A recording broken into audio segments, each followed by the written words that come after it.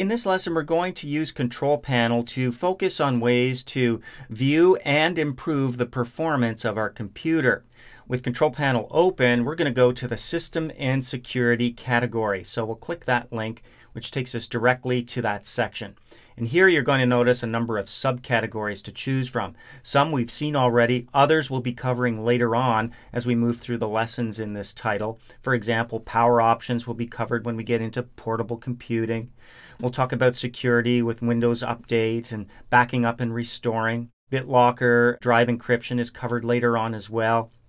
So there's a lot of things that have been covered and will be covered, but we're going to go to the System section now. By clicking System, we're going to look at the various ways we can view how our computer is performing as well as make changes to improve that performance. So here from the System screen, you're going to see basic information such as the edition of Windows you're using. In this case, I'm using Windows 7 Ultimate. Let's pretend for a moment I've got another computer in my business or at home that's running the Professional Edition. Keep that in mind as we move down this screen. Down towards the bottom, you're going to notice a section for System. It's going to show you a rating on the Windows Experience Index. It's going to show you about your processor, the system type, your memory.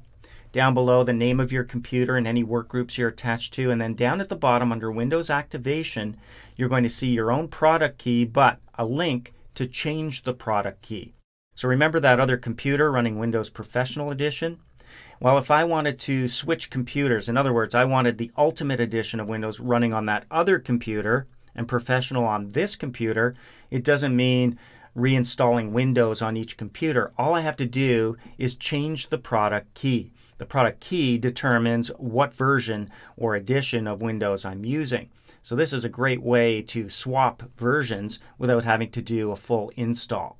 All right, let's go up to the Windows Experience Index for a moment, and this is going to give us some information about how our computer's performing. When we click this link, we're going to see scores related to the processor, calculations per second, and you can see that's quite a good score. Memory operations per second, that's the lowest score on this list. And you can see that's the score that's going to be used as my base score. So that's what I saw on the previous screen, 5.5, which is actually a pretty good score. So the Windows Experience Index tells you about how your computer's performing. Now let's talk about ways to improve that performance. Well, we don't see anything really right here that's going to allow us to increase performance, but we can go over to the left-hand side in the navigation pane to find some other options. Now we saw some of these in other screens like power settings and indexing options, but disk cleanup is a nice little tool that could help us improve our performance. When we click this link, we need to choose the drive.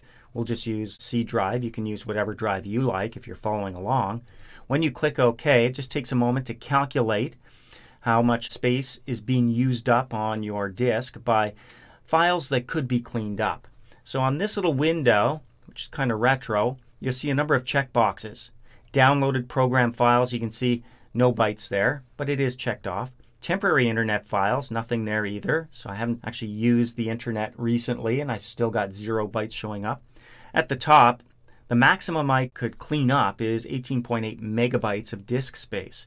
And down below, currently with what's selected, I'm about to clean up nothing. So if I start selecting some of these other things like game statistic files, for example, Office setup files really doesn't have anything to add. But you can see there's a whole bunch in here. Error reporting, for example, and temporary files.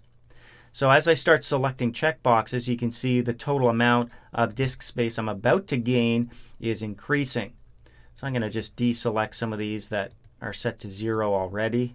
Offline web pages, I don't want to clean that up.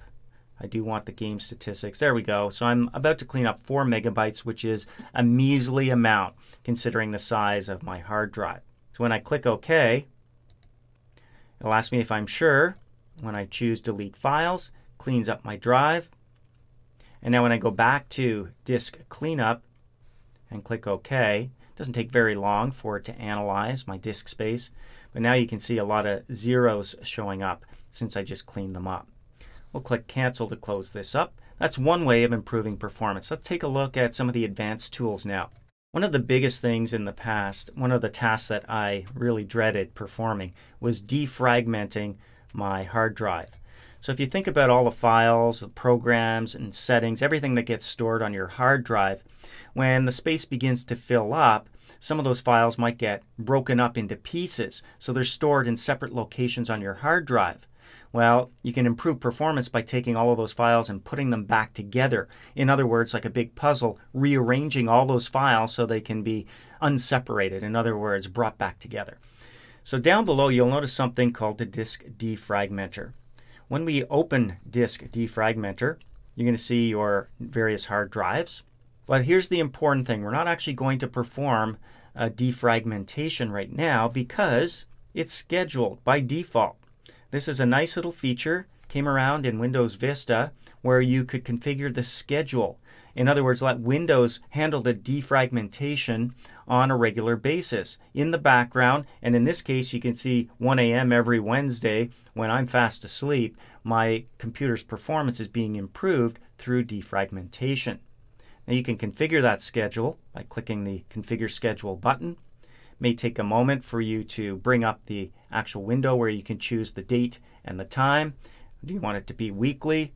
I think weekly is good enough. I'm going to change the date though to Sunday night at 1 a.m. and I'm going to click OK. We'll leave the disks as is. This way, first thing Monday morning, I'll be running at peak performance. I'm going to click Close to close that up. And let's go back to the Control Panel Home.